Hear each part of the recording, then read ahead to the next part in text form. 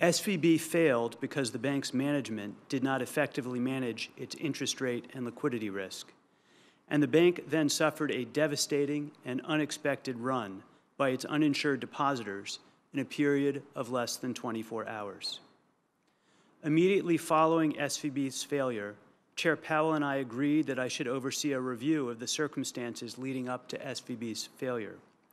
In this review, we are looking at SVB's growth and management, our supervisory engagement with the bank, and regulatory requirements that applied to the bank.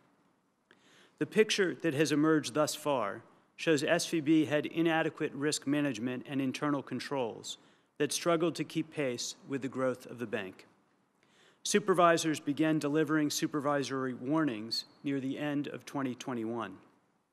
Our review will consider whether these supervisory warnings were sufficient and whether supervisors had sufficient tools to escalate them.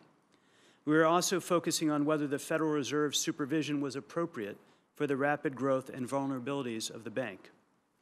While the Federal Reserve's framework focuses on size threshold, size is not always a good proxy for risk, particularly when a bank has a non-traditional business model.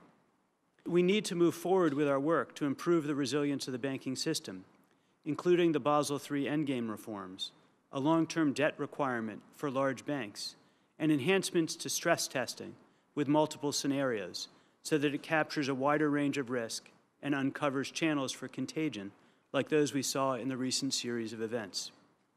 We must also explore changes to our liquidity rules and other reforms to improve the resilience of the financial system. In addition, recent events have shown that we must evolve our understanding of banking in light of changing technology and emerging risk.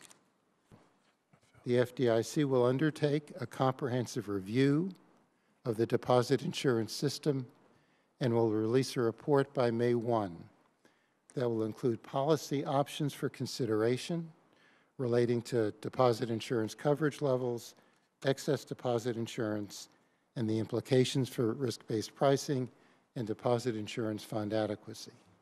In addition, the FDIC's Chief Risk Officer will undertake a review of the FDIC supervision of Signature Bank and will also release a report by May 1.